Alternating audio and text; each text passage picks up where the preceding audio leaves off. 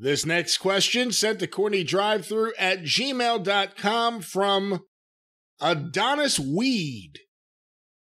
Recently, I have discovered a video on YouTube where Ric Flair basically takes over a WWE 2K14 event and completely ignores Jim Ross's panel moderation, which was allegedly the reason why WWE fired Jim Ross for not having any control over the event. Now, my question here is, was that the final drop that spilled the glass? Or was it a knee-jerk reaction by Vince? Either way, does Vince hate Jim Ross? No, he doesn't, but Vince, when you have Vince as your friend, it can almost be as dangerous as having him as your enemy sometimes. But no, they did fire JR over that, because Flair, and from what I understand, Flair was being Flair, and the people loved it that were there and listening to the panel and the whole 9 yards. And from the way that I have heard it, even the video game people were not up in arms or upset or whatever, but Flair just commandeered the whole thing. There had been a couple of kamikazes involved, most probably. And since JR was the host, he took the heat, and he even said on one of his programs, he said, "They fired me because I couldn't control Ric Flair." Well, explain to me who they were going to get to fill that fucking job. And yeah, and that was the thing, but everybody except The Office, apparently, The Office was mortified, while the fans in attendance and the people and the civilians and the sponsors all loved it because it was Flair being Flair. And you can't control Flair. But he was telling a bunch of stories and just having a high old time, but it didn't follow the agenda that had been set out apparently by the marketing team there. Well, going back to the question of does Vince hate Jim Ross, how would you describe their relationship from what you saw? Well, here's Vince has that weird sense of humor, and where he loves to, what would be the word, persecute, prosecute, perpetrate. He loves to fuck with people that he likes. And it's not even, sometimes you can't even really take it as good-natured, but he means it that way in his own warped way. If you asked Vince McMahon, if he was sitting at his dining room table, what do you think of Howard Finkel? He would genuinely, honestly say, I love Fink. Fink has been a prince to us. He's so dedicated. What a great guy Fink is. And then they would just fucking make him miserable, doing angles and things where he had to be stripped naked down to his underwear on Raw, or they'd beat up his car in the parking lot or whatever. The constant ribs, the ribbages. With Jim Ross, yeah, JR and Vince have been contentious sometimes because JR was one of the small group of people that would bow up at Vince in terms of, Vince, listen to it. Here's my side of this. Here's how I look at this, instead of just saying yes, yes, yes, whatever. But at the same time, if you would ask, Vince, I love JR. He's been a valuable part of this organization. But he made him kiss his ass on TV and made fucking Dr. Heine jokes when JR had like 10 feet of his fucking intestines taken out.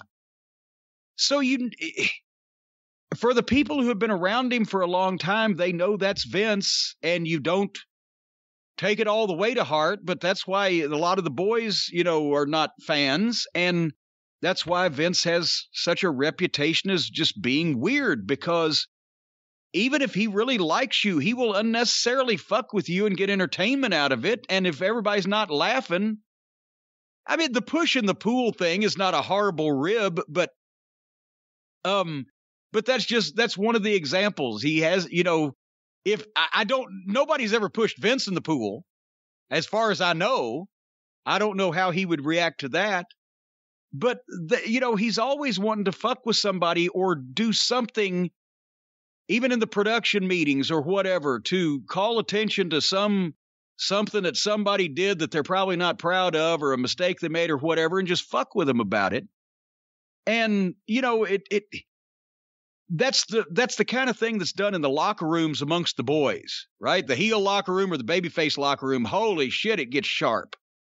But it's another thing when it's being done on television or set on television or done in meetings where it's not just the boys, but it's the production assistants and it's civilians that weren't really in the locker room, weren't the boys. And when it starts getting that wide, then it's a little like, fuck, let him lighten up a little bit. And that's why I told JR that time after my back windshield got knocked out in Atlantic City, and I went home and didn't speak to him for 3 days. They didn't know where I was. Finally, I took JR's call. I said, don't treat me like fucking Finkel. Because I love Howard too, but they treated him like a flunky, and I wasn't going to fucking put up with it. And didn't. But that's, it's just... But they did a lot of stuff to him, specific to Jim Ross. Yeah. Who, beyond being an on-air character, was a high-ranking executive in that company. They fucked with him left and right, to the point where, after a while, it was like, why are you doing this? What was it? The thing where... Dr. Heine. Dr. Heine, yeah. I mean, that whole thing, and... But that's why, and that's... JR liked what he was doing, and liked being involved, and liked announcing, and liked working with the talent, and liked everything about it, and was making very good money. So, and you liked a lot of the people that he worked with, possibly not all of them, but most of them, and has a grudging affection for Vince, despite all of the quirks that we've talked about that he has. But I often I wonder right now, I mean, I'm not knocking Jim Ross when I say this, but I know how old he is. He's 10 years older than me. So I'll be 60 this year. He'll be 70, if he's not already, whatever time his birthday is. Point is, you wouldn't be able to blast me out of my house with dynamite. You can barely do it now. And JR's got more money than the federal government. I know he's better off than I am. So I don't know. It's the same thing as some of the Heyman I've mentioned. I bless him for it that he still wants to do this, but I don't know how these guys, especially with the state of the business these days and with all the things you have to go through and put up with, I don't know how that they can get the old passion and energy to get on a plane or get in a car and go to these towns and do this work and do these things on a regular basis still.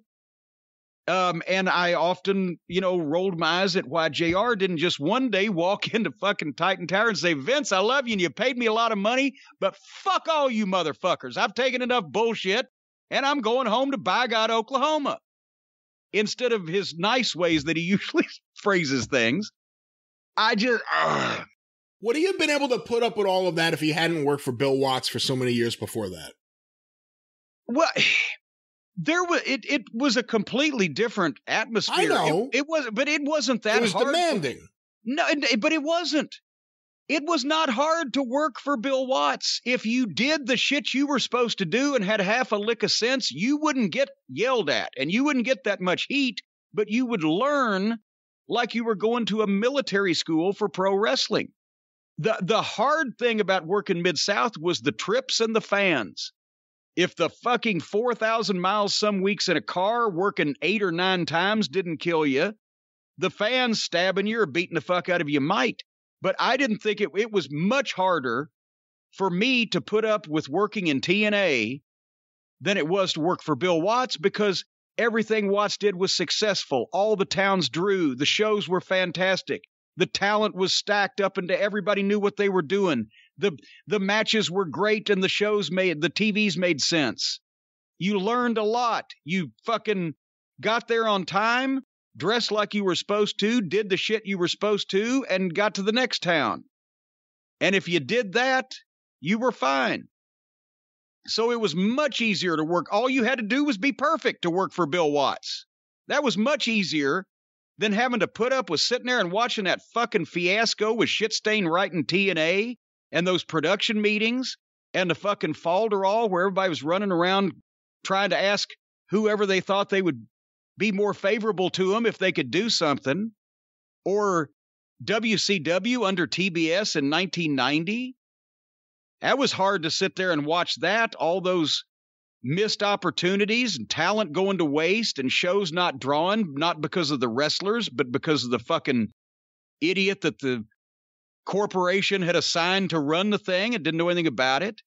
at various points in my life, I've done all kinds of things in wrestling that were much harder than working for Bill Watts. Just be perfect and don't die. Get there. Make the schedule and don't get killed. That's all you had to do. And you and be perfect, and you were fine with Watts. I can actually admire that, because that's what I tried to instill in everybody in OVW. The trips were a whole lot easier.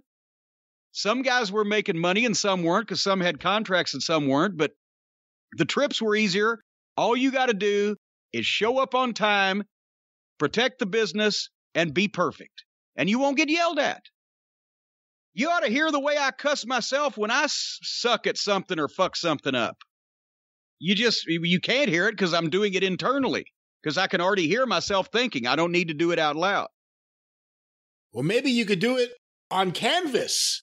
That's a good idea. You know what? Maybe what we could do is we could have a painting made of Jim Ross and Cowboy Bill Watts, and JR sitting there under the learning tree, and Watts is disseminating the information. I don't know if there's a photograph that exists like that, but you know what the good thing is about the fine folks at paintyourlife.com? They can combine photographs. So we can take a picture of Jim Ross sitting down and superimpose it over a picture of Bill Watts so he's on his knee, and we can have that painting done. Maybe he'll want a painting of his favorite boss, though. Maybe it'll be him and Jim Herd drinking at TGI Fridays. Oh, boy, howdy. The coonskin cap himself, Jim Herd. Anyway, if you want a professional hand-painted portrait created from any photo or combination of photos at a truly affordable price, folks, then you can go to paintyourlife.com and choose from a team of world-class artists and work with them on the details. It's a user-friendly platform. I've been hearing that word a lot lately, platform, where you can order a custom-made hand-painted portrait in less than 5 minutes. You can order it, and you get it in about 3 weeks, and you can combine generations of your family. You can have a painting of a cherished pet that's no longer with you, a special place that you remember. Put all kinds of people into painting. Make a Sgt. Pepper album cover. Whatever you want to do, they can do it for you at Paint Your Life. Birthday gift, anniversary gift, wedding gift, Father's Day. Coming up, a little candid photography. Regardless, at paintyourlife.com, you will enjoy and love the quality product that you receive. It's guaranteed. If you don't love the final painting, your money is refunded. And right now, our listeners can get 20% off the painting and free shipping. 20% off the painting and free shipping.